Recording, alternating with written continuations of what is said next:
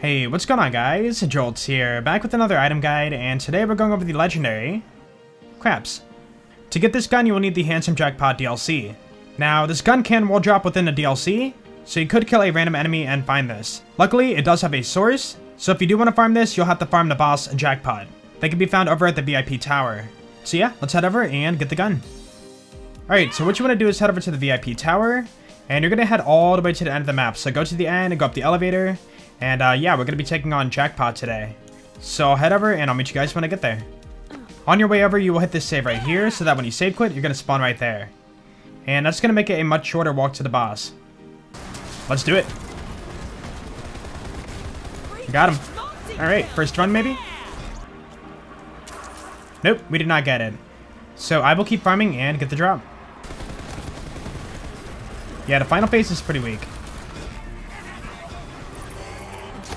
Quite a few things here. Alright, did we get it? Yep, there it is right there. Where's it at? There you are. Gratifying Craps. Damage really high. Accuracy fair. Handling mid-tier. Reload time fair. Fire rate pretty good for a Torgue pistol. And mag size 8.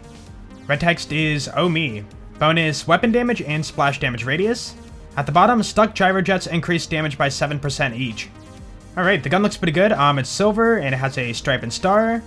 It definitely looks like a Torgue. Yeah, I like it. So with this gun, you're basically rolling the dice, kind of like the game Craps. So normally you're going to have 1 pellet, but randomly you will get 5. Like right there. It does have a sticky mode too. It might actually make it a little bit easier to see. So 1. Yeah, give me the 5. There it is. And when you reload or swap your firing mode, they will all blow up. Okay, so we're on Mayhem 4 and the modifiers are neutral. Let's go ahead and do our Terror, part of my build. And we'll start with Impact mode. So Impact mode is not too bad. It's getting it done. So it also looks like the more you hit enemies, the more chances you have for the 5 burst. Yeah, because it's happening quite often now.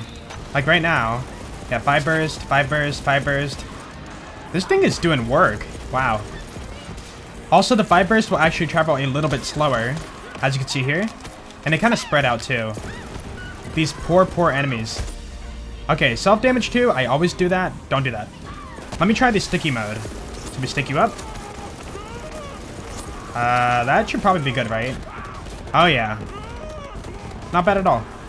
I should have mentioned it before, but this can come in different elements too. So if I got myself a good fire one for these flesh enemies, we would be doing even more damage. You do have to click every shot. You can't just hold down the trigger. So keep that in mind.